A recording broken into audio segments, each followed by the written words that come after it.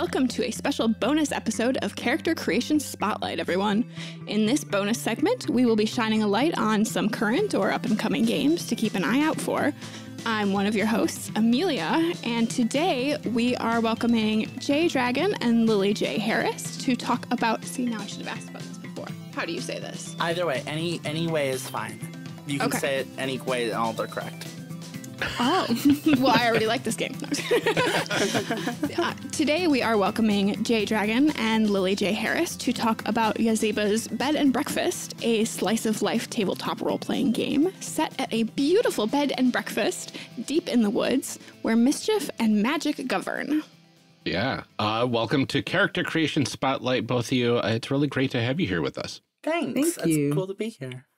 Jay, could you start us off by telling a little bit about yourself and what sort of projects you have going on right now? Hi, I'm J Dragon. I don't use pronouns. I am the editorial director of Possum Creek Games, and I am also one of the writers on board Yazeba's Bed and Breakfast. You might know me from Sleepaway, a queer horror tabletop role-playing game about campers, or Wander Home, pastoral slice-of-life fantasy traveling game. My turn. Yes, Lillie, please tell us about you. So my name is Lillie J Harris. I'm a cartoonist, an illustrator, and a writer from Southern Maryland. And I'm a writer for Yazeba's Bed and Breakfast, or Yazeba's, or however iteration you imagine. ZBs. You're a writer for the ZBs. So I guess I want to start by asking about that real quick. It's like, why leave it open? I mean, I know that, obviously you're not coming into people's houses to tell them how to pronounce anything at all, ever. But was there, why choose to just say, do what you want? I think, Jay, I'm going to let you go, but I think that's already kind of the ethos of Yazeba's anyway, of just not really having a lot of parameters as to how people play with it or interact with it, really. Yeah. Very and nice. Very much it's a game about, in a lot of ways, it's a game very inspired by other forms of role playing, such as fan fiction and fan relationships. And one of the things we want to make was that let everyone feel like they kind of own the game the moment. It's their game, their copy, their world when they when they go into it. And part of that is allowing, it's a tactic to have little choices at the start of the game that kind of give people the emotional freedom to be like, well, if I can choose how Yazeba's name is pronounced, I can also make these bigger choices later on, I like that. Yeah. I mean, that's a thing that we talk about a lot. In our case, particularly in the lens of character creation, of how do the things that you're doing at that very beginning, the first time that you touch this game, impact what you do the rest of the time, and how does it sort of tell you what it's going to be like and kind of, set those stepping stones for the rest of it. And so I'm excited to see how just little choices. I'm always fascinated when people have little decisions like that, and you think of all of those minute details that go into it, and stuff that I just never would have thought of. It's oh, you are so much smarter than me. Game design is oftentimes thinking too much about the details. But I love it. The things that come out of those little decisions that people make, and the way that it has such a big impact and snowballs as you go, just it's so fascinating and thrilling to me. Absolutely. I love that part of game design. Absolutely. Well, thank you both for being here. Now, since this is an abridged version of our normal format, we'll be sticking to the highlights of the system with a special focus on character creation, or in this case, lack thereof. But we'll get into that without further ado. How about we find out what this game is all about? What's in a game? So we started talking a little bit about this before we got here. Can you tell us the core concept of Yazeba's Bed and Breakfast? Lillie, do you want to get the narrative and I'll get the mechanics? Sure. Okay, so off the top of the head, spitballing here, the narrative of Yazeba's ZB's Bed and Breakfast. Generally speaking, it is a heartless witch who inevitably ended up selling her heart to have this magical bed and breakfast that houses all of these various creatures and people in it. And so at least the narrative aspect of it gives people the chance to kind of get into already pre-established characters and a whole host of different guests within that story as well. And the way you play each game is you get together, you pick a chapter, which is like about an hour-long episodic event. Like maybe it's going fishing, maybe it's, maybe it's like fighting a weird scarecrow monster in the woods at night. Maybe it's like mushroom picking, right? Like you pick an activity. From the chapter, you pick from the guests and the residents that are currently unlocked, like the kind of characters who are around. And then you play for about an hour, you play as those characters. You make decisions with stickers, and like you make marks on the character sheet that will impact when people pick that sheet up again in the future. And then if you want, you can play another chapter. You can play different characters if you want. You can swap it around. Over time, you can unlock more guests, more chapters, kind of explore deeper into the book. But that's kind of the core structure of it. Very cool. Oh, cool. So can you tell us a little bit more about the setting for this? So obviously it's a world with magic and that kind of thing. Is there a lot of like detail to it, or is it left pretty open? It's set in a kind of like pastiche 20th century. We have a lot of like kind of like a 20th century full of like weird magical things. Yeah, it's like never really an established time period. Yeah. I know specifically it's like there is no internet. That's like the most we give it. And the setting itself, it could be like modern day even, but there's just nothing big technology wise even. Yeah, we've talked about how like it could be anywhere from like easily 1950s to like 2010s, but everyone's too poor for cell phones, kind of like like there's no Wi-Fi out in the woods kind of thing. And it's a place to get away from the technology. Exactly. And the idea of the setting is it's this magical bed and breakfast full of life, and there are these the characters range from like a girl who ran away from home and is sleeping in the laundry room to like the spawn of Satan, who is left on the front door and has been raised as just like a hyperactive kid. And so there's like all these different kind of characters that what we tried to do a lot of was hinting at the setting and like pointing in directions, but never kind of letting people fill in a lot for themselves. Yeah. Have you done a lot of play testing with it? I would be super interested to sort of see, like, based on people's lived experiences, like what kinds of things they infer from those small details. That would be super fascinating to me to watch. Be like, oh, I put this detail in there thinking that you would get this out of it, but you went over here.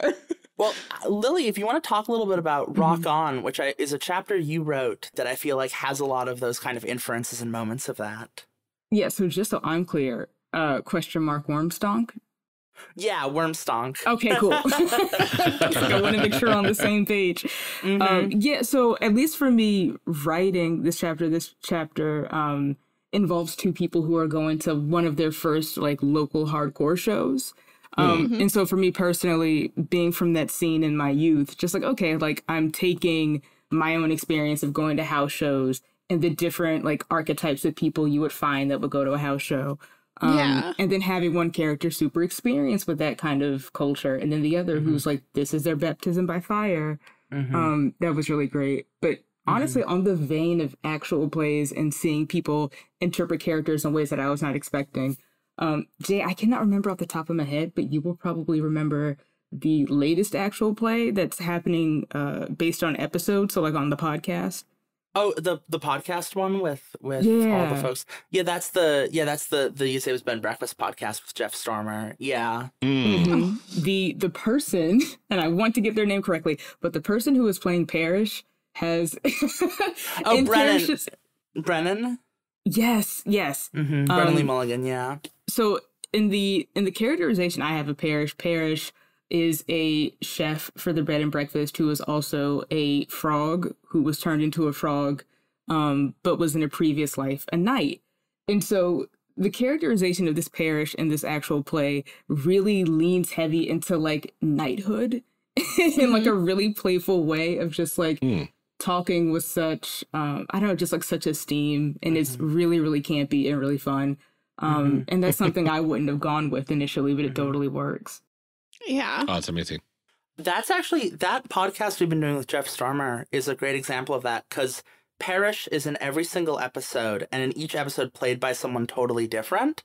So cool. in one episode, right, you've got this nice. very Arthurian, like Brennan takes Parrish and is like, by Jove, we must, Yes. you know, like defeat the kitchen. But then like someone else will take Parrish. I've heard from Canadian players that Canadian players that people will oftentimes make Parrish French when they're playing in Canada because of the Quebecois. And they'll kind of make Parrish kind of this French knight, which is very different than like an American association.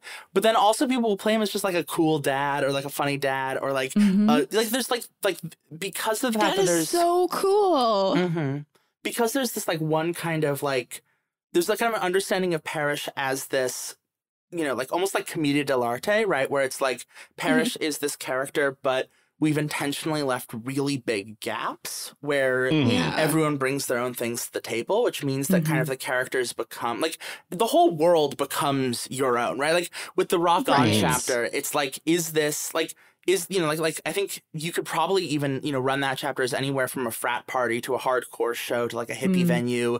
I was talking to some folks recently who are asking if Rock On had alcohol in it because they were trying to figure out whether or not their show was family friendly.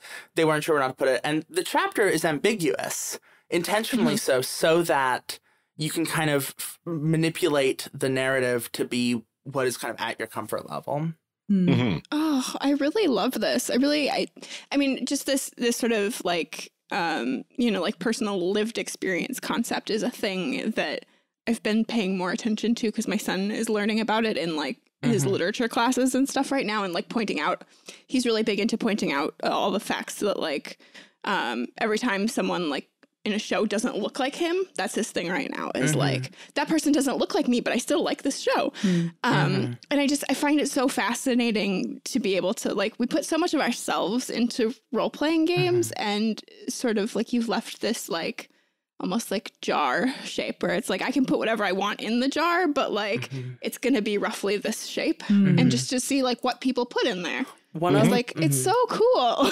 One of the things we've talked about a lot in terms of like meta concepts around the game is this idea of like communal fan fiction, or the idea that like the game itself is fan fiction for a TV show and a book series that doesn't exist. And so the choices you're making about your character are very fanfic or like I mentioned fandom earlier, right? Like that kind of fan fiction relationship with like, this is your head. Like I will oftentimes, people will make fun of me sometimes because when I talk about Yazebas, I will like talk about my headcanons for characters. Because it's important to me to distinguish that like, this is how I imagine Parrish, but there's nowhere in the text that says that. So it's just my headcanon, and there's no truth to it. There's no objective truth, right? It's just my theory. I think that's a thing that we don't talk about enough in RPGs. Like we were going to at one point do an episode on that, Ryan, I think like for our character evolution cast about like using RPGs as your fanfic. You know, to sort of like fix your problematic canons and to, you know, like insert the characters that you wish would have been there. And I wish that we talked more about that because it is a really big part of the game for a lot of us. And I love that in this case, even the designer of the game gets to have a headcanon. I think cool. we actually there were a lot of intentional things with Lillie. Actually, do you want to talk about your relationship with RPGs prior to coming out of this project? Yes. It's going to be a very short explanation. So my relationship with TTRPGs was I once sat in on a friend's D&D session a couple years ago and thought, oh, wow, this is real stern. No, like my roleplay experience has come from like prose one-on-one roleplay experience, which is like long paragraph fiction writing. With like a collaborative writing partner, but really never anything in terms of an actual tabletop reference at all. So, which was really refreshing, apparently, which was nice, but it was a bit of a learning curve. I'm like, all right, so what exactly are tokens? And things of that nature.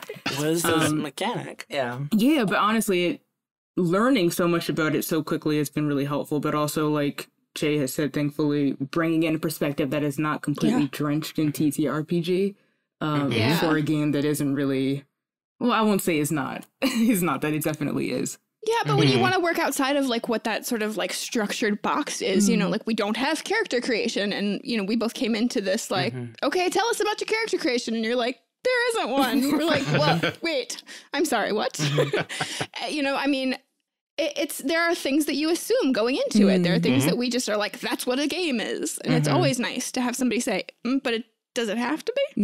Yeah, and because our understanding of like, I think about a lot how what we use to shape the canon of what counts as a role-playing game is through a very specific lens. Right? When we talk about the history of role-playing games in, again, like kind of a meta way, we talk about the history of war games and the history of Dungeons & Dragons, but that is one avenue of role-playing, and there are many other avenues of role-playing, like, you know, one-on-one text roleplay. I used to do like Homestuck style chat log roleplay when I was a teenager. There's Ask blogs on Tumblr. There's Kids on the Playground role-playing warrior cats. These things that we associate with, these things that, you know, we view as childish or cringy. And like, in a sense, yes, they are, you know, ways of playing for kids, but also they're a huge avenue. But that's where play starts. Exactly. Like, that's where we all start with that is, you know, like I look at, you know, I have kids. It's like they're small. You're like watching them and you're like, you're playing pretend. And I just came in and gave you rules. And I'm like, now it's a game. Like, this makes it okay because now you have dice. Like, no, exactly. No. and that's a lot of our philosophy is that like, if we want to create games that are much more holistic in understanding what we can learn from, right? Like there's a great quote by Hayao Miyazaki that's been going around Twitter a lot lately about how the problem, in Miyazaki's viewpoint, the problem with modern anime is that it is self-referential, that it's being made by people who only consume anime. And I can't speak to what's going on in anime in Japan in 2022, but I can speak to that. I think that one of the major challenges with role-playing games in the modern day is that they are very self-referential and that they are a lot of them are only communicating with role-playing games historically or shallow pastiches of other forms of media. And so a big part of the challenge is how do we actually learn from, right? Like if we imagine Warrior Cats is a role-playing game, what do we learn from it? If we imagine the Chronicles of Narnia are a role-playing game, what do we learn from it, right? These kind of changed relationships. Yeah. Well, and I think that just gives you a whole new freedom to do things differently, to say, you know, like, it's fine if we don't use dice. It's fine if we, you know, don't use playbooks or we don't make characters, or it gives you permission to sort of just try something completely new and different in a way that I think a lot of designers feel really bound by, like, these are the structures that make it okay, that make it a game. So I'm really excited to see something that just kind of falls outside of that. It's really cool. It's really absolutely. Cool. And I'm seeing a big trend of like storytelling focused games where you're not actually playing scenes for the most part. You're constructing the story as if you're kind of doing a synopsis of what kind of happened and what the conversations kind of contain, but not actually having the conversations as characters, which is really interesting. And the more narrative focused as well. It's a really interesting trend. Yeah, I mean, we've definitely seen a rise in like journaling games over the last couple of years too, which sort of speaks to some of that, like, you know, collaborative writing process that we, you know, like I'm looking at one that I really want to play with one of my friends right now that is just like a back and forth journaling game, and it's like that's still role playing, and you know, I think we're expanding some of that now, finally. I'm just one of the writers on Yazeba's Bed and Breakfast, but a very important part for me in terms of game design was I think when I wrote my first game and I put it online, the first bit of feedback I got was from a Reddit post that said, "This is not a game." And the spite that gave me has been like the spark that's fueled the past 4 years of creative. Powerful motivator. Yeah, just, I'm sorry, this isn't a game? Okay, if that, like, the revelation that no matter what I do from a very early point, that no matter what I create, people won't call it a game. So why not just push what a game can be to its limits, right? Because there's no one I'm trying to win over. No matter what, Reddit will say you're wrong. Exactly. So why bother trying to please them? Exactly. Exactly. You do you. That's amazing. It's amazing. I don't know. I think I've, over the last couple of years, like, you know, like reading stuff for the Ennies, especially, like just the number of things that we've gotten that it's like a couple of years ago, I don't know that I would have called this a game, but it totally is. Like, it just it's incredible. I love seeing the way that this hobby and industry is growing and like expanding. It's very cool. Yeah, we should get back to talking about this game in particular, though. I agree. I've been thoroughly enjoying this conversation. Not just like having my mind blown. So we talked a little bit about I heard there was tokens possibly in this game. So what sort of materials do we need? I was gonna say, don't quote me on that. Don't quote me. I heard the word tokens, and now I heard tokens. Tokens mean materials. No, you were correct. You were correct. Don't worry, you nailed it. Lillie is heavily involved in the narrative process, which is a very different beast from the silly mechanical parts. But the way the game works mechanically is each chapter has its own rules. So the rules of the game change almost completely based on which chapter you're playing. There are some common like game objects which chapters will use in different ways, such as a deck of playing cards, coins, tokens, index cards. If you don't have like the chapters indicate which ones need which, so if you don't have the right things, you can just choose a different chapter. So it's very like kind of adaptable on the fly like that, and also like. You can always cheat. That's fine, too. There are some surprise chapters that have some secret other things. I think my personal favorite is, among the little surprises, is the Tale of Sir Perish the Bold, which uses a D20 and has stat blocks, and is the only instance of dice. And it's just my little joke to... Yeah, it's just a little joke. So like now it's a game. Yeah, it's like now it's a game, right? Like here's the chapter where you're fighting dragons as a knight. Happy Isn't that enough? Reddit. Exactly. Like there's our little moment, but overwhelmingly, yeah, the game. And what's cool, right, about specific characters in these chapters is that you can tailor the mechanics to the characters. So I was playtesting a chapter a few weeks ago that's about doing laundry, and one of the characters has a special track that monitors how grossed out by the laundry they are. And it's like their personal game mechanic, their own little like section of the game with its own rules that's for whoever is playing that specific character. Or like there's a couple of chapters that have like edge cases. Like there's like one chapter, this entire thing, this is very odd. This chapter, like the chapters get weirder as you go further into the book. There's one chapter where there's a machine that clones people. And Hey Kid, the demon child, has climbed in it, and there's 8 Hey Kids running around. But there's rules at the end for edge cases of what happens if this specific thing or combination of things ends up in the cloning machine. Like just to kind of cover some gaps, which is and like has like there's some special ways to like unlock a special guest or like choose a special thing if you use the edge cases, which is like just like such a oddly specific thing that you can just put in the corner of a book and have be like interesting and narratively relevant. Absolutely.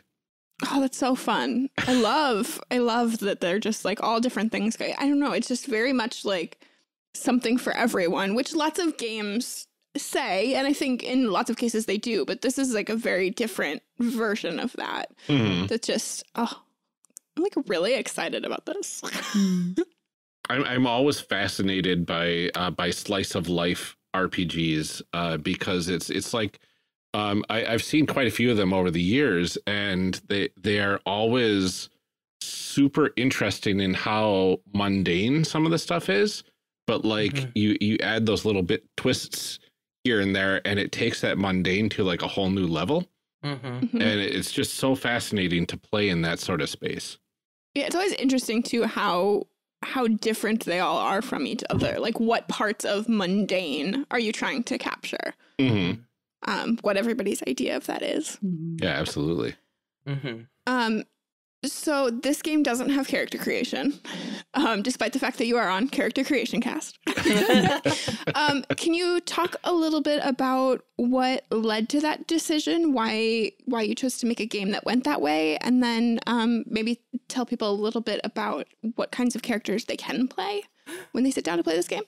Lillie and I, before this call, were talking about all our favorite guests. So I'm like biting my. I'm just like, I want to talk about these guests right now. I will quickly explain why we chose to do prefab characters, and then Lillie, please take us down a magical journey. Tell us all your favorite things. Oh God, please. Really quick, the reason why we chose to do pre-constructed characters is because me and the other designer, M is the co-creator who did a ton of the mechanics, M Veselak at NightlingBug on Twitter. And she has, like, we were both really interested in specificity and the idea of being able to tell much more powerful stories by having, like, the mechanics really be very specific.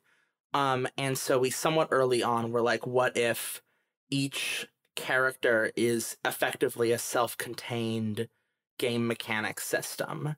And we ended up kind of going a lot from there, but that was kind of a lot of the core. And we were you know, a little inspired by Lady Blackbird, which is another game that does that, but I think to a more limited degree. And then we were like, oh, well, what if obviously if you've got this bed and breakfast, you have to have all these like eccentric guests staying there. And then, you know, we wrote 50 of them. 50. 57 like, seven like residents. One or two, and then 7 residents and then 50 guests. Yeah. Wow. That's amazing. Lillie, tell us about a few of them, please. Yes, Here I come. please. You've You're tag ready. teamed me in from the ring. I was drinking Gatorade, and Rag and Bones with a steel chair. that's really it. Ooh, Vera Odidai coming in with the illegal move. Okay, so like Jay said, we have 7 residents already, but the 50 guests are what other players can choose from to play with themselves or as with themselves. Residents are effectively like the main characters, like they're the ones who are most frequently going to be chosen from, and guests kind of serve as this, like, if you need an extra character, if none of the residents appeal to you, if you want to do something special, here's all these guests. Okay. Yeah. Which is really lovely. Like, I believe, like, some of them, even though they're guests, are known to just, like, stick around semi-indefinitely in the bread and breakfast. Like, some of them are known to, like, oh, they're just passing through, but there are some that are pretty much standard already there. And what's really lovely about the guests is that there's a short description, like a 1-line description as to what this guest is, all first blush. And then you have bingos and whoopsies. Bingos being effectively like, what are their, you don't want to make it like a binary positive, negative, but just what are like their strong suits? Like, what is something that they're really efficient at, or a good trait for them, I guess. And whoopsies are just, where do they fall short as like people and creatures. And it's really wonderful. I have a couple in quotation marks, I say, as I pull out a giant pad. But no, I will spare you and just pick like maybe like 1 or 2 that I really like. There is, of course, I'm going to go with Bud Woodruff. Bud Woodruff is so great. I love Bud. I love Bud so much. So Bud is a literal flower. Jay, I want you to like help me describe Bud, because I say it's a flower. He's a flower. He's a trans. Do you know what an Alron is? No. It's a flower monster from French folklore. And he's a transmasculine flower monster that loves to play basketball and goes to high school. Oh, wow. Yeah, makes sense. And I feel, for me at least, That Bud, old trope. Yeah, for me though, Bud is like such an easily accessible like jockey character without being off-putting. Like, very earnest. And I think that's what I really like about Bud. It's like, oh no, you're earnestly just vibing. Like, you're really just out here. I don't know, there are certain characters that I feel like, at least for me in terms of guest lists, I'm like, oh, this is something I would naturally gravitate to. And I would not naturally gravitate towards a Bud. And I think the great thing about having such an extensive list is you can fall into like your natural pattern of character play, but you can also go completely left field and try out someone totally new. There are so many I love. And because you switch characters like every hour, basically, you can find, like, there's one playtester, because I've been doing in real life playtests with this big binder full of papers and glue and stickers, but there's one player who just wants to play Parrish. Every time he shows up, he plays the frog. That's his character. He's invested. Other people show up and they're like, let me look through the pile of guests. Let me see if I can find someone who's maybe different than who I normally play. And because you change it effectively every hour, it lets you take experimental risks, right? You can try out. Yeah, you don't have to commit to something, which is, I know, like in a campaign is something that I like get really stressed about. I'm like, this character has to be perfect because I'm going to like, we got to see like the growth arc and we've got to do, you know, and obviously like I'm less like that on our show because I never have to play any of them at all. But I like the idea of being able to kind of switch and be like, you know, I'm going to get a feel for this. And if it's not for me, I can do something else next time. Or and also, you know? based on your emotional state, like what I really love about these guest lists are that there are several characters that are intentionally nonverbal. So depending on if you show up and you want to be there with your friends and play Yazeba's, you can still play and just not speak. Like little. Oh, that's really cool. Yeah, like little Crookneck is. Crookneck the pumpkin boy. I love Crookneck. Like Crookneck the pumpkin boy communicates by bouncing, just bouncing on a little stick, and does not speak. And also, there's a stone guest, like a literal ancient floating stone that uses its pronouns and just does not talk, just communicates by floating and making uncomfortable bass boosted sounds. It's possibly just a rock. It is potentially just a rock. It's really it's Rocco from Sesame Street. its name is also really hard to pronounce. It's the Tisselith, I think is how you're supposed to say it. But it's this like bizarre old rock. One of my favorite guests on a mechanics level is Rag and Bones, who is one of the first guests you start with, who is this really like nefarious skeleton who's just trying to constantly plot to ruin the bed and breakfast. He has a really long journey, so he's trying to get like 30 points. Like he's trying to basically like, it's a very long and arduous process to get him to complete his journey. And once he does so, you have to like go to the part of the book that tells you the rules for when the world ends and like the world starts to end, and like you have to like that changes the whole tenor of the game for the next several sessions until you can like save the world. It's like a whole side plot that's hidden in the back of the book. And Rag and Bones, at any moment anyone can tell him to restart from the beginning. So at any moment anyone can foil his plans and restart. So it's the Sisyphean endeavor of him trying to bring about the end of the world. And there are rules for if you let him succeed. If the whole group is like, let's let Rag and Bones have this one, there's game mechanics for what to do when the world is ending. But you don't ever, like, you could always be like, no, none of that. Don't do that, Rag and Bones. Stop it. Stop it. Stop it, Rag and Bones. Oh, I just have to say, like, the idea of having characters that are like, I don't want to say less involved, but sort of like less at the forefront too, is like making me tear up a little bit. Because I am somebody who gets like, have a lot, you know, look, I've got lots of mental health issues.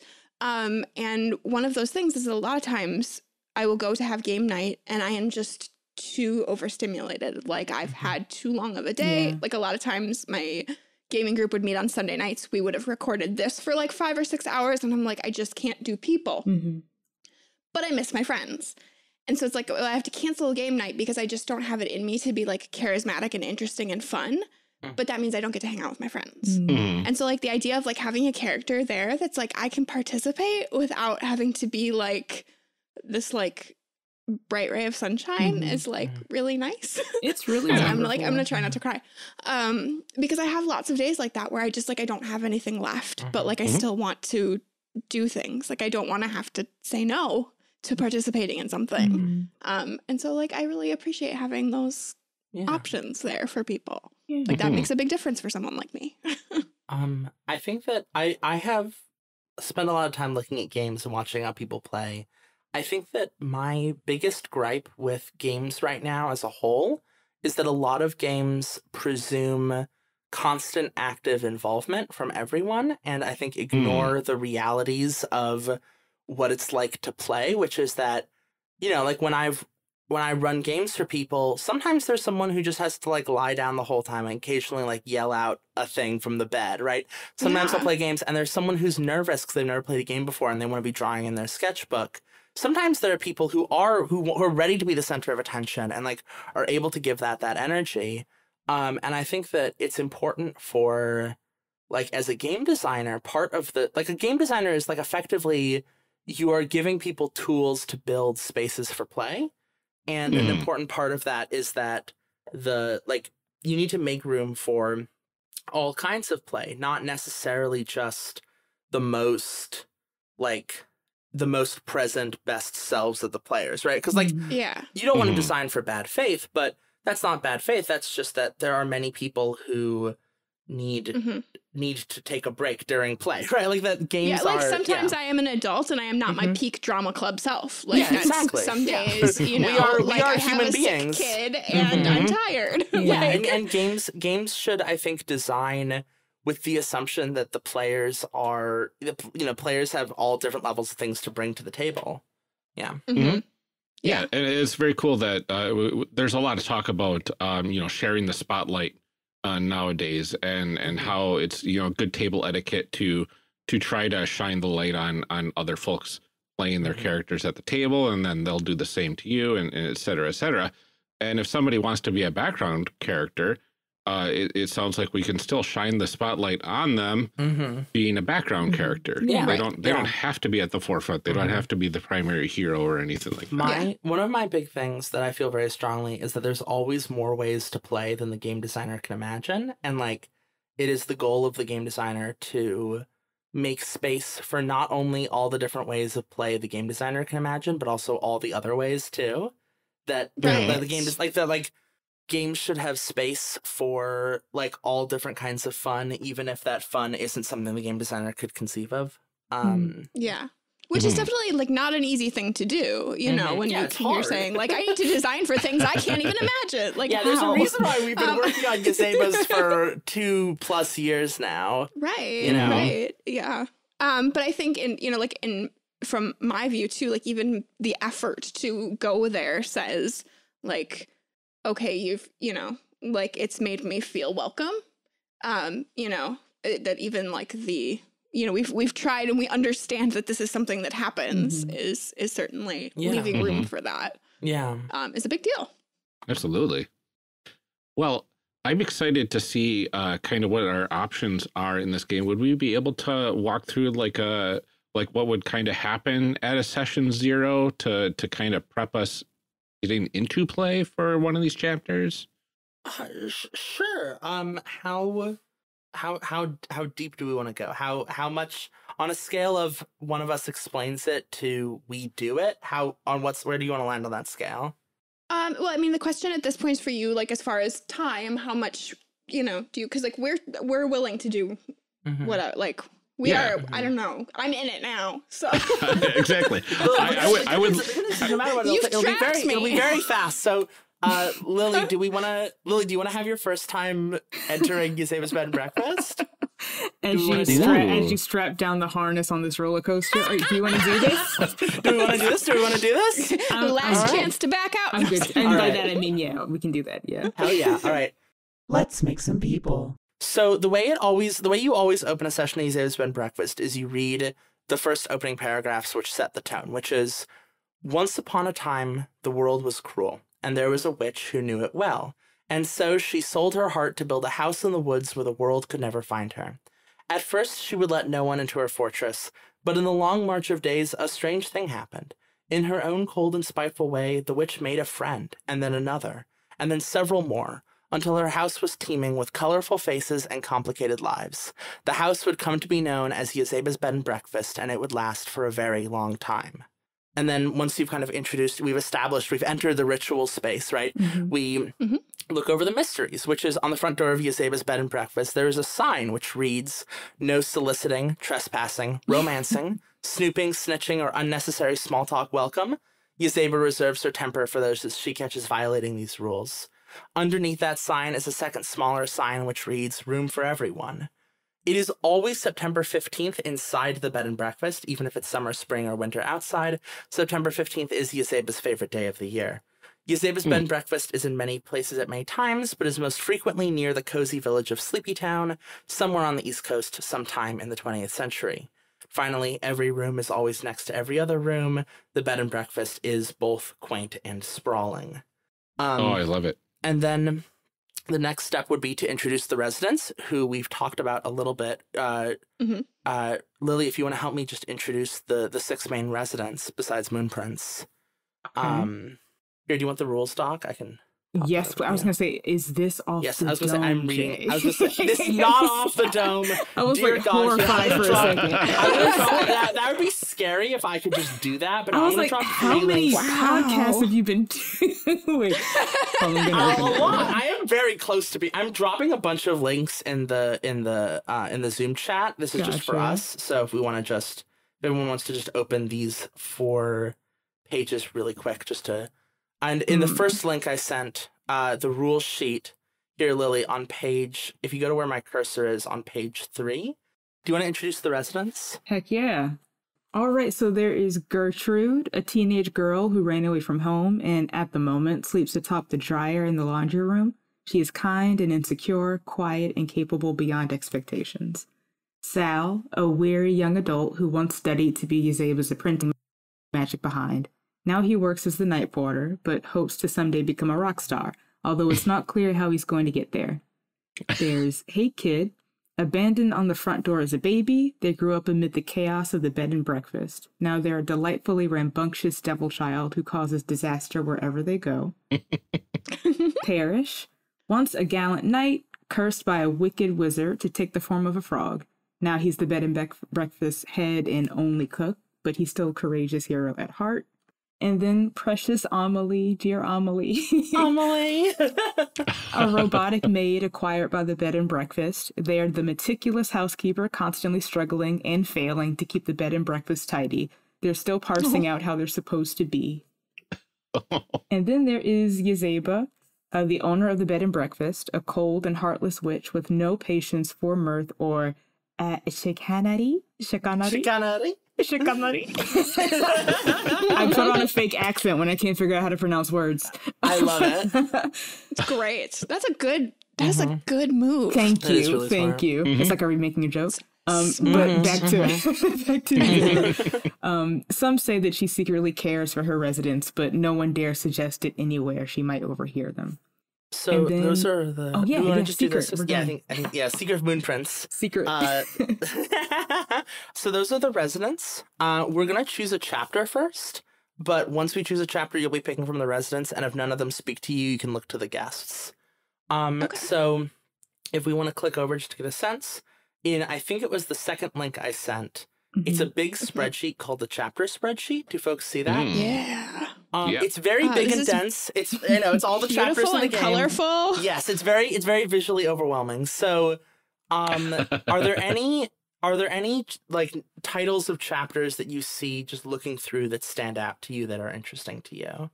A lot. Yeah, I mean, so I was already interested in Wash Cycle because yeah. that just sounded fun to me. Yeah. Let's do Wash Cycle.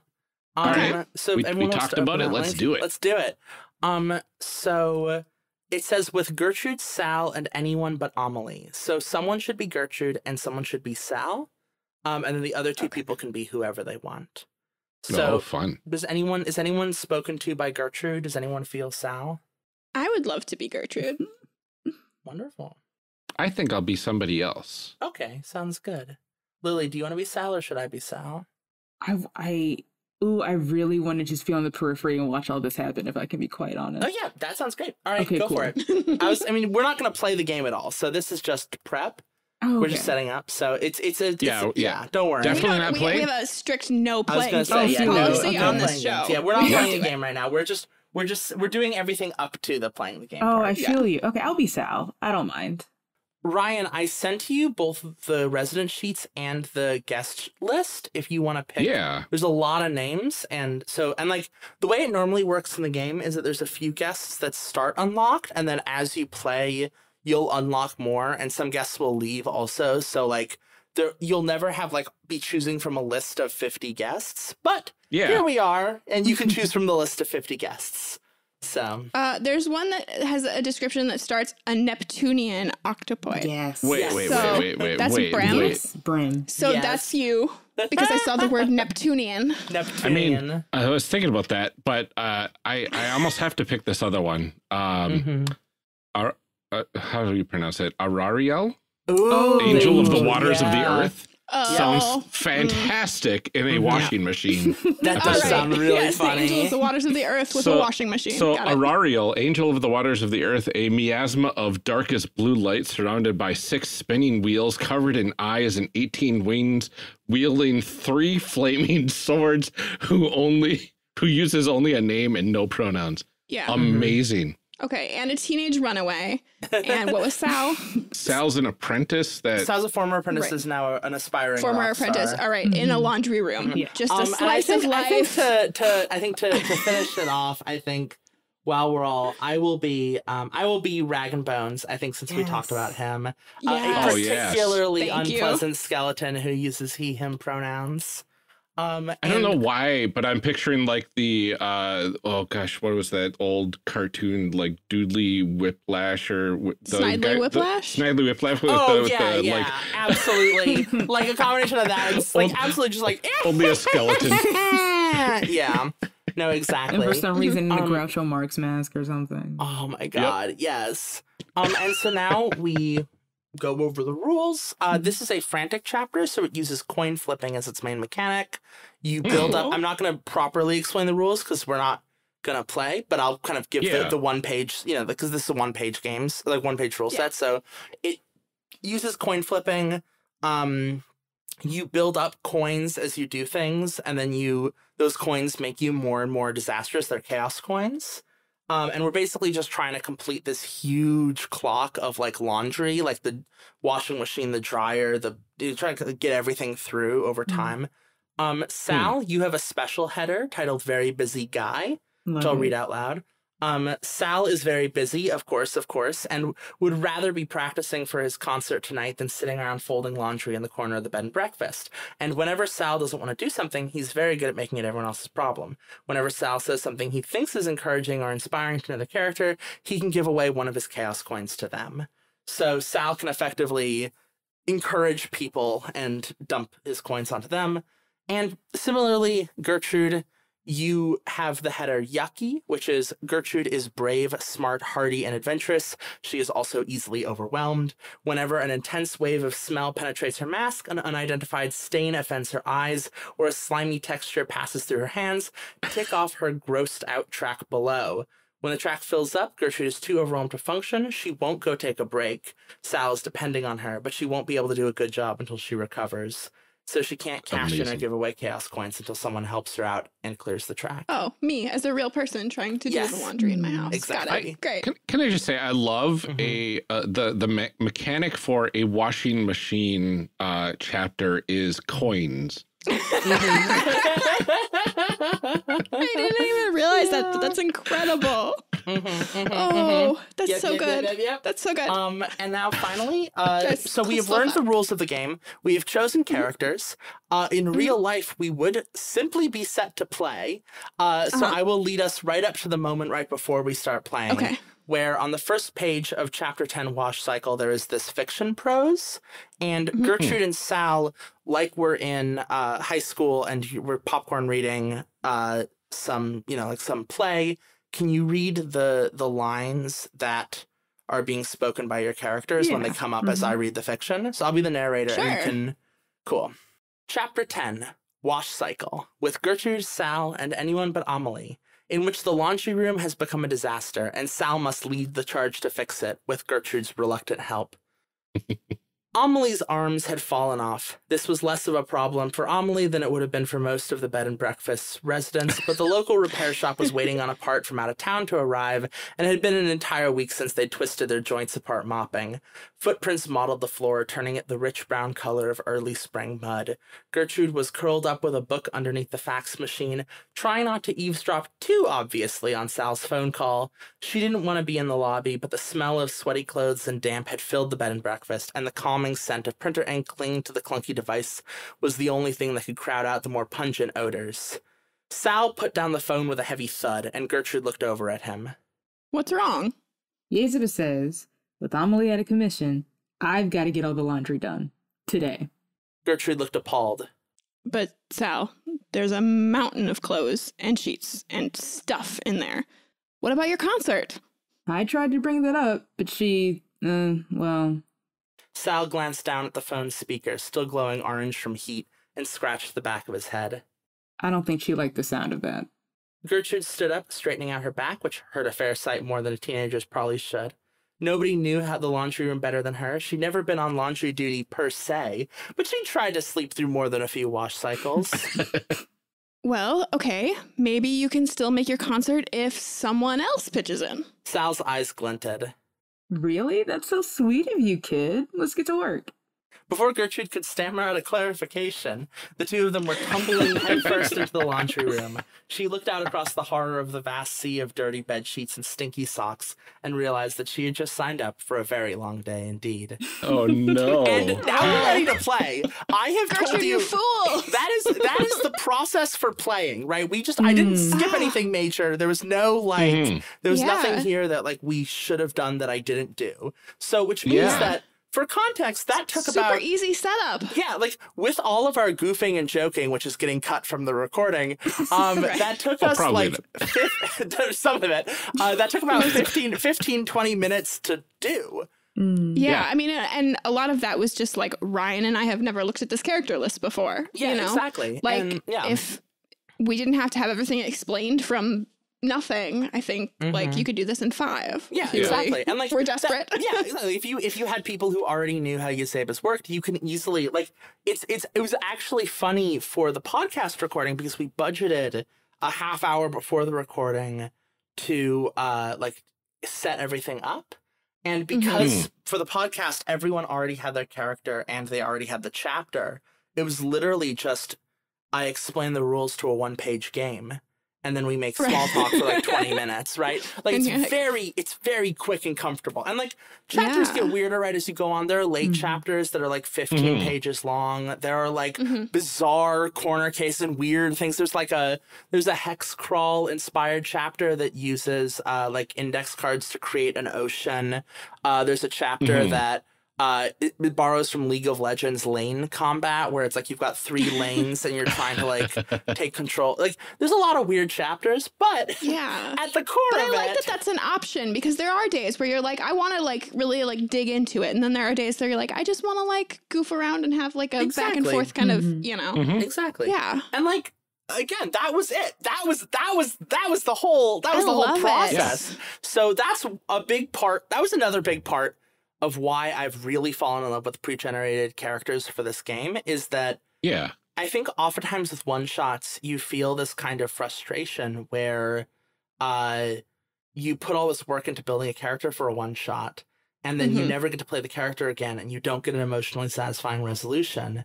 And in this game, you choose a character, you pick them up, you embody them for a little bit, and then afterwards, once we're done with the chapter, you make a couple marks on the character sheet, indicating if you've advanced the journey at all, if you've made any changes to the character, right? You can see your journey on there. And you make these kind of marks, and then you feel your character is part of a larger narrative, right? Because your character is growing from your hands. So you pass on to other players, they'll continue to grow. But also your character feels, it feels I think it feels good if you're only going to play a game for an hour to be able to, play a chapter for an hour, to be able to know that your character is not gone. Your character's not stuck in purgatory when you end the game. Someone else is going to pick up, right?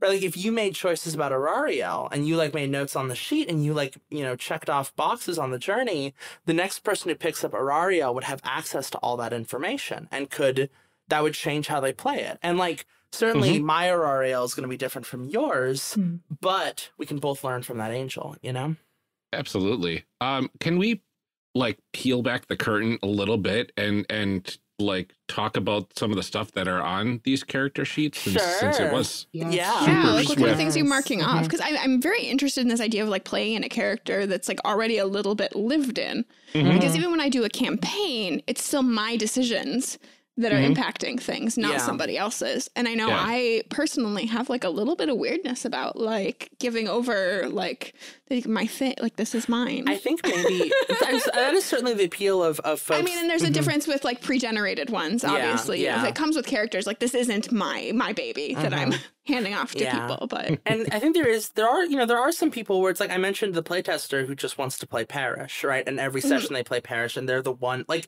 I would feel kind of weird for my real life playtest if someone else played Parish because they've kind of really, connected with Parish for that iteration of Yazeba's. But so like, you can kind of grow a very strong attachment and invest in a character, but also I like to think of it a lot as I think tying back to the larger trend of games about where you're telling stories instead of playing characters, right? Like, I'm sorry, did you say Street Magic or The Quiet Year? This is a game where like characters get to they're like the character's journey itself is collaborative, right? Like we're all working together to tell that kind of story. Absolutely. I don't know, Lily. Do you have more thoughts on that? The thoughts that I have honestly are geared towards just like how each character changes. It sounds strange to say. I guess how each character changes in its own right versus like passing them off to other people to play them. yeah. Like Gertrude's whole journey.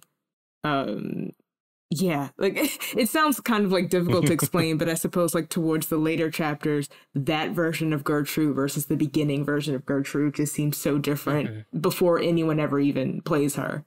One of the tricks we did is that your character residents, everyone's got a journey. Residents have more complex journeys, but a journey is effectively like marking your character's arc as it goes from player to player. So like Gertrude, for example, starts with a journey that says like, you don't feel at home, check off these things when they happen, and they're all about making connections. And once she completes that, she goes into a phase where she's trying to figure out if she wants to be more of a witch's apprentice or if she wants to just have fun and be herself. And so she's kind of pushing those against each other. And so that's kind of a character arc that emerges over time. And then, as Lily said, as the chapters go on, later chapters represent this more mature version of Gertrude, a Gertrude who can stand up to Yazeba, a Gertrude who can assert herself, who can do magic. And so the character kind of is kind of given space to grow in these ways, but also because, you can take notes on the character sheet, you can change, you can make your own markings and stuff.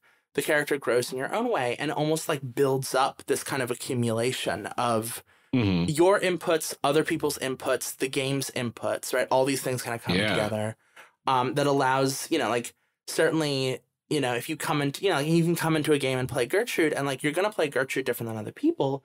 There's also, like there's no shared coherent chronology, you're not going to get in trouble for playing Gertrude differently. Yeah, there's no Gertrude metaplot. Exactly, yeah.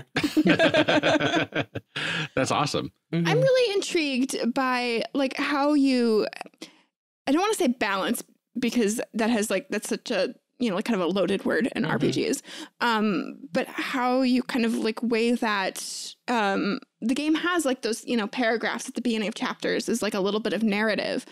And then, also the decisions that the players are making over the course of the chapters. Like, how do you balance those two things? Like the decisions that players are making versus the sort of fiction that you have already built into the game? That's a really good question.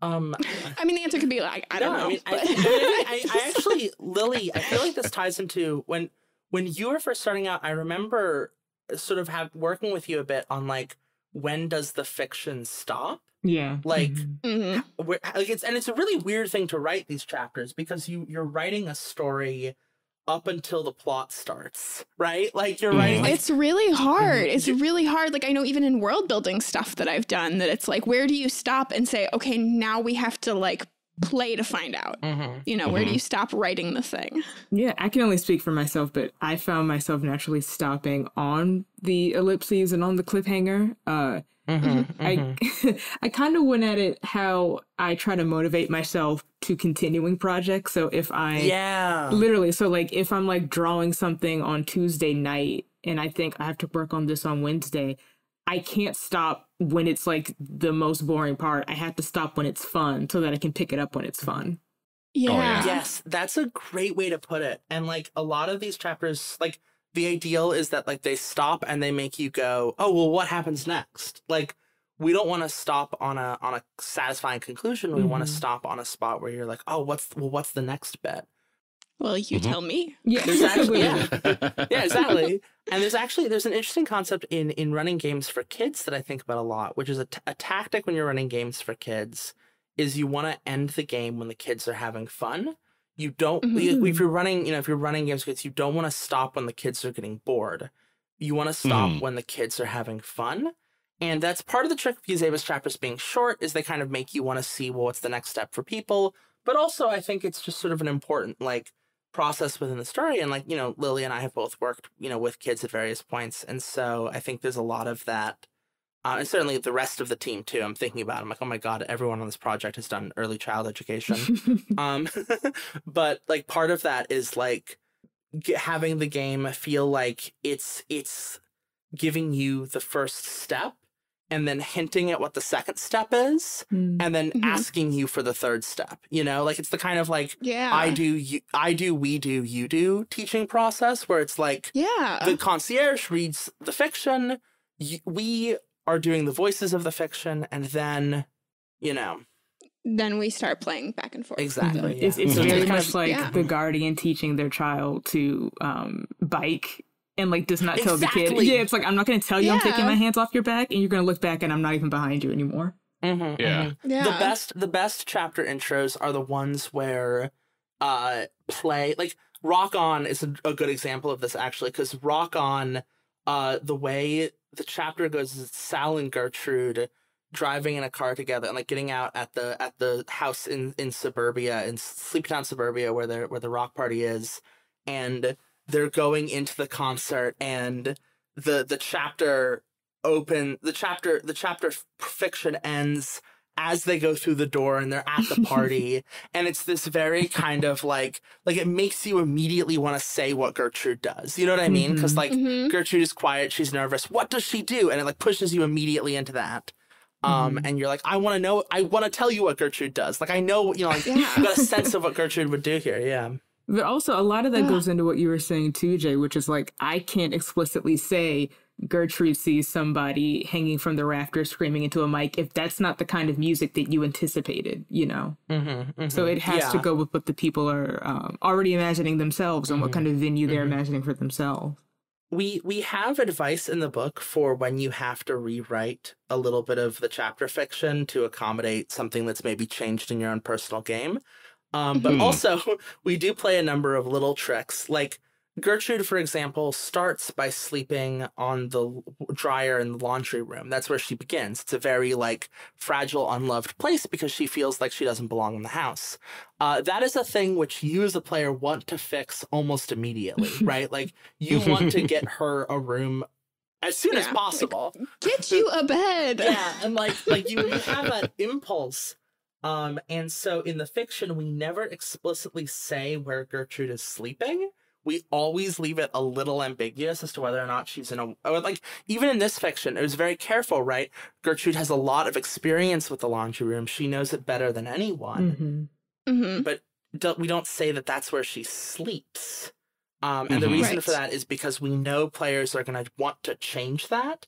And so we leave a little bit of the fiction, like we take a step back and let players do that, and then it turns out that the book has been ready for them to do that this whole time, right? Because like a Gertrude who is staying in the laundry room and says she knows it better than anyone is different than a Gertrude who used to stay in the laundry room and knows it better than anyone, right? It's a different feeling, and so the game catches you no matter which way you want to go with that. Oh, I love that. Oh, that's so good. Oh, that's so cool.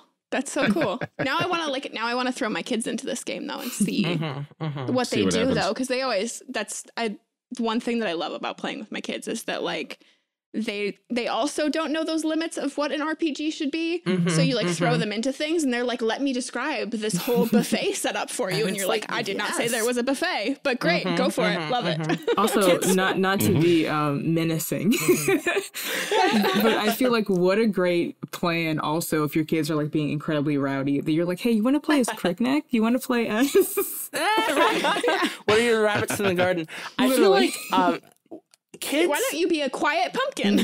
kids have incredible creative energy. Kids are so much more daring. Like, I love role playing with kids. I much prefer it to role playing with adults because kids have kind of an endless creative capacity and a lack of shame and a lack of need for the grown-ups around them. And nobody has said to them, like, you can't do that. Yeah. Nobody has gone out, like, nobody on Reddit has told them that that's not a game. Exactly. And so kids are very liberated. And the downside, right? And so the downside that kids deal with is that kids are still learning how to play with other people.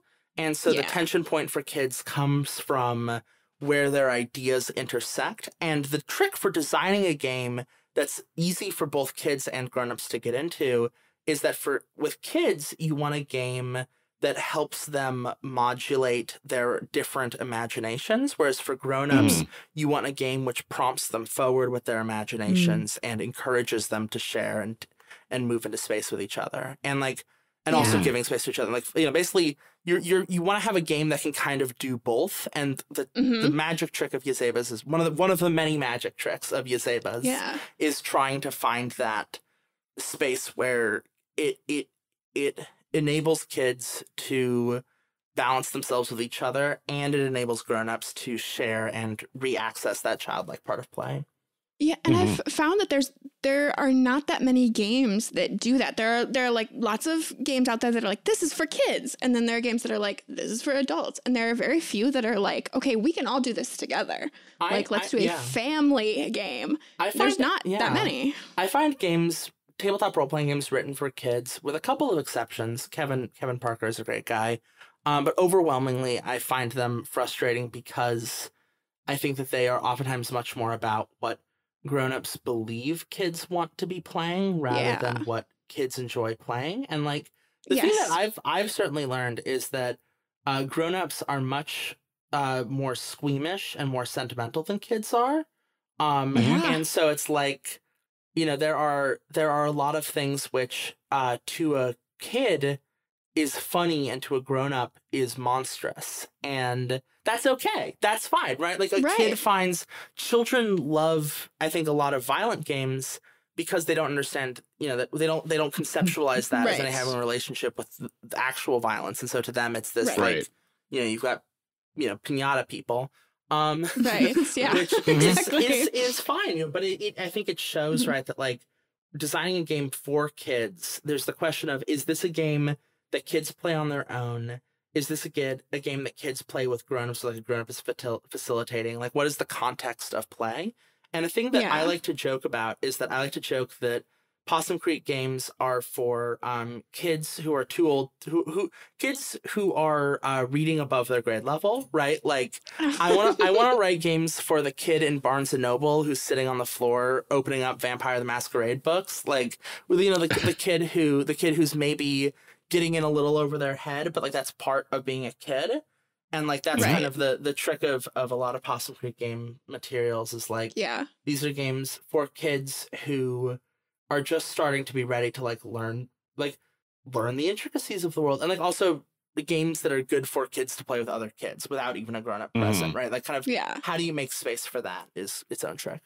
Yeah, which I think is why I'm looking at this one and saying my son would play this, because he's one of those where's that book that I wanted to check out from the library? And I'm like, that's over in the adult section and not with the picture books. So you need exactly. And I was my first exposure to tabletop role playing games was hiding in the corner of Barnes and Noble reading 4th edition monster manuals. And the rule with my dad's rule with me was, if I could read the book at Barnes & Noble, I wasn't allowed to bring it home. So I would sit in Barnes & Noble for 6 hours and read 6 books. And then I would have 3 more that I was like, Dad, we got to buy these. Exactly. Game the system. It's nice. Yeah. Amazing. Well, so our last question here. Is there anything else that you want people to know, in particular about the crowdfunding campaign or anything like that? I know we've run through a lot of the really system stuff and the game stuff, but the more real world facts. Lily, what's the part you're most excited for? March 22nd, 2022. No, genuinely, I'm just excited for the launch. Yeah. But like genuinely, I'm excited for the launch. I checked the backer kit. What is it? The clock, like the countdown. Yep. Oh, I know. It officially says like 1 day something hours. Yeah, we are recording. It is at the time that we are currently recording. It is 1 day and 18 hours away. Yeah. Not that you have the clock up. Nope, I did that from my mind. I did that straight from my head. I already put in my paid time off at my day job. I'm like, I'm not working that day. You kidding me? I'm gonna. You cannot. I have a website to refresh. Really? Yeah. But beyond the actual day, I am very excited for all of the little merch and goodies that are going to come from it as well. And also the let me not flub the name of it. Multiverse. Multiverse, yeah. Love that. Very excited for the digital play. We're partnering with a virtual tabletop company. Like if you're familiar with Roll20, this is kind of like if Roll20 met Stardew Valley effectively in terms of like what it's like to play. It's a genuinely, I want you to understand, I am a huge stickler when it comes to virtual tabletops. Like my preferred way of playing is like a Discord call and Excel spreadsheet. But they charmed me. They really did. We played a session of Yazeba's on Multiverse, and it was genuinely a experience that I've not had in any other game environment. Like it's a way of playing, because you're playing these characters and you're running around a fully realized bed and breakfast. Like there's gonna be a level that's the bed, like there's multiple levels that are the bed and breakfast, and so you run around and you like, if you're bored of the conversation or you want to like just explore, you can just go and like find objects, and like there's going to be like mouse over text for them, so like you can like you could effectively solo explore these levels just for fun.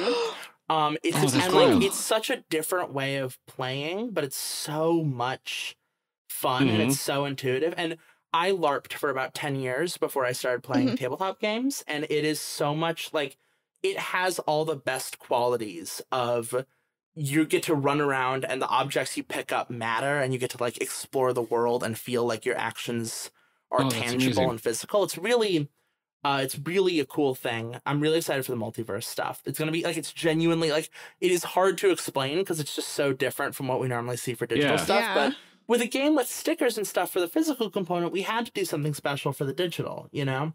Yeah, I know that's a thing that I mean, I've been seeing more and more games that have a digital component to them. And I think especially given like state of the world as it is right now, more and more games are having to think about that. Of, like, how do we play when we can't be together? Yeah. And one really cool thing also is, so there are some guests whose mechanics and journey involve tactile components.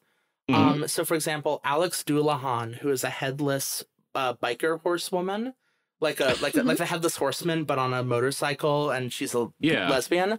Like you do, as you do.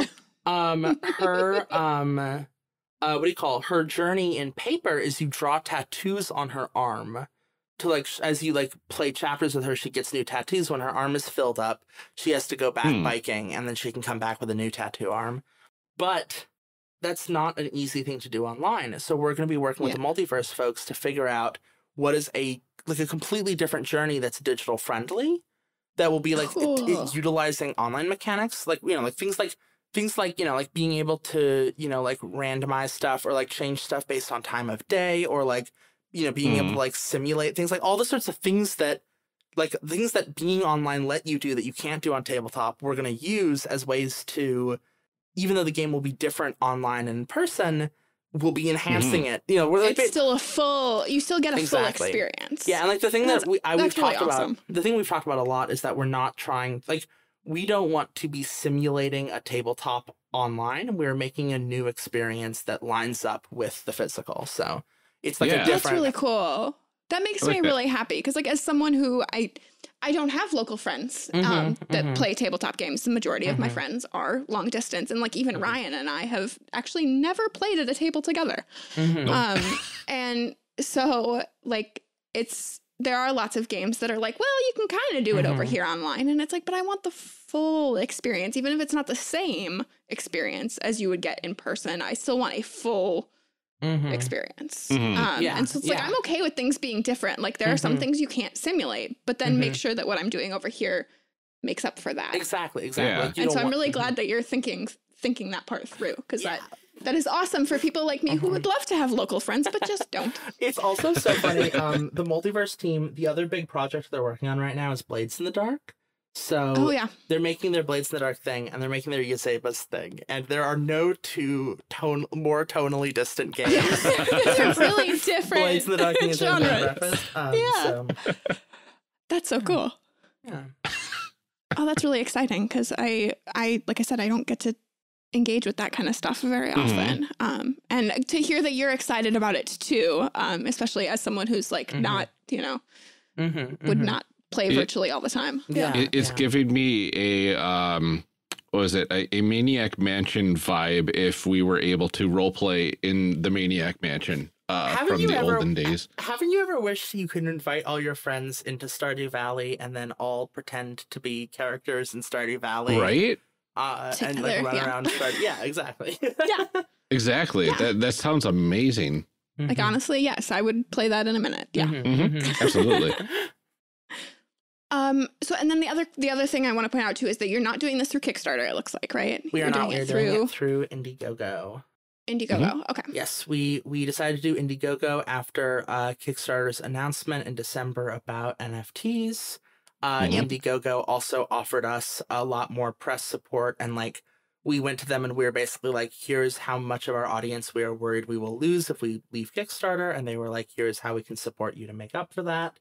So awesome. And like they've been great. IndieGoGo is going to be a really cool new experience for us. It is, this is our first time not using Kickstarter for a big project like this, but I'm excited to see how it goes. It's been I've spent the past 2 weeks setting up the IndieGoGo page, and it is actually a very surprisingly flexible and effective system that does a bunch of things that I wish Kickstarter did.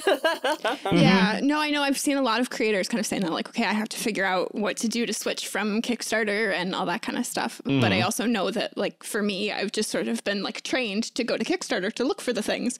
So I did just want to point out that, like, that's not where it is. Not where it is. There will be a link in the description though, so click on that. Yes, absolutely. We will, and we will tweet about it a bunch because I'm excited about it. So absolutely.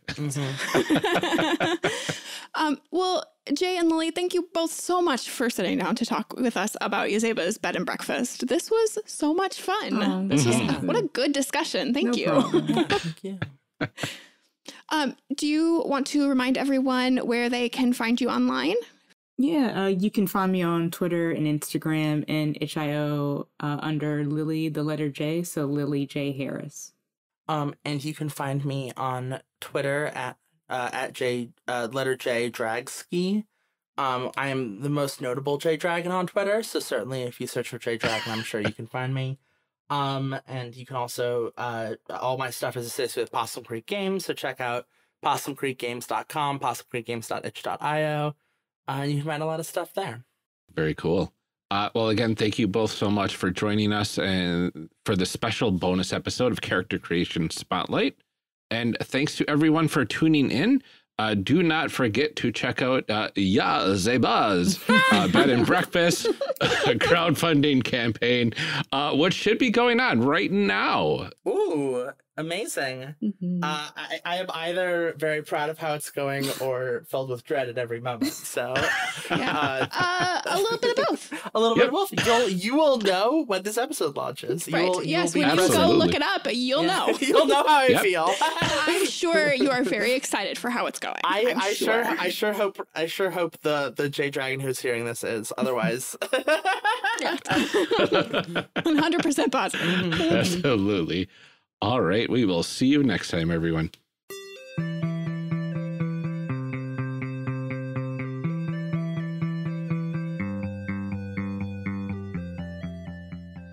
Character Creation Cast is a production of the One Shot Podcast Network and can be found online at www.charactercreationcast.com.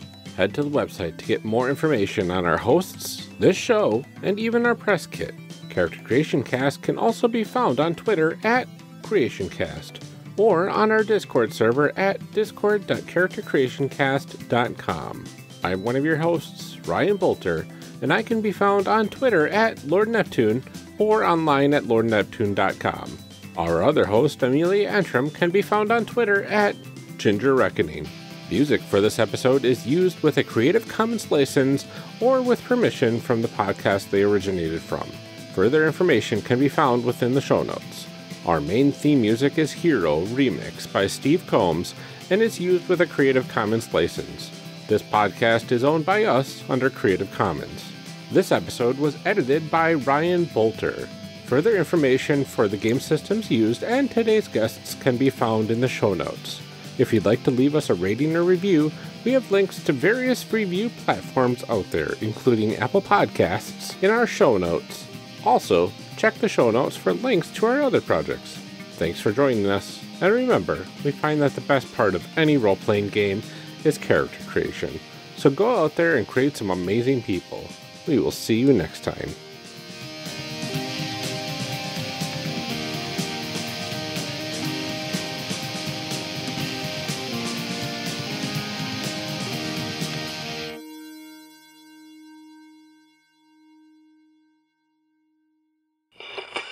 Now we gotta read some show blurbs. Show blurbs. Show blurbs. Show blurbs. Show blurbs. Character Creation Cast is hosted by the One Shot Podcast Network. If you enjoyed our show, visit oneshotpodcast.com, where you will find other great shows like Warda. Warda is an original fantasy actual play podcast created by Ali Grauer and Drew Marziewski. It's 1 part Game of Thrones, 2 parts Downton Abbey, served on the rocks with a twist of Agatha Christie. Discover magic, mystery, and more than a little socio-political commentary along the way. The city holds thousands of stories. What will yours be? All right. All right, there we go. Look at that. Close enough. Close The enough. waveforms. All right. I will do a 5 count for background noise, and then we'll go ahead and get started. Is that good? Great. Well, I'm going to take a sip of my coffee first, and then I'm going to do that. Priorities. Mhm. Computer's You wanna- really slow, but I'm copying. No worries. I just bombarded us with Google Docs. So I was like, heck. I said, heck. heck. Oh, darn. Oh, darn. I got Gosh it. darn it, as Ryan would say. Ah, goodness gracious. Yeah. Yes, as you and no one else at an adult age says. Oh, my poor computer. It's. We are trying to oh no, teach I'm my so son sorry. It's okay. different words of exclaiming I don't know, goodness gracious quality. Yeah. And You're trying to teach your child to say angrily things, not swear. Yeah. Yeah, exactly. Okay. So goodness gracious, good gosh, oh golly, all that sort of fun stuff. Instead of, harsher words that some kids will be using. Oh, yeah. See, and my son corrects mine because I will swear. And then he's like, oh, mom word. And I was like, great. There we go.